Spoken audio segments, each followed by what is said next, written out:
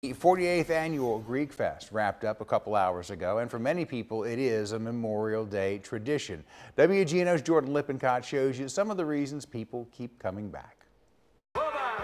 Sunday marked day 3 of the 48th annual New Orleans Greek Festival, and despite the heat, a diverse crowd enjoyed music, food, and dancing. Well, I'm actually part Lebanese, so Greek and Lebanese are pretty close.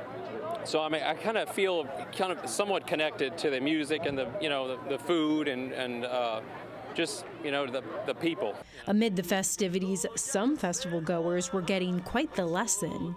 That it's good food, good music, good and a lot of things to do here. Yeah, you learn a lot, a lot about cultures, and it's really fun to learn about them. Mm-hmm. But it wasn't difficult for these New Orleanians to pick their favorite part of the festival.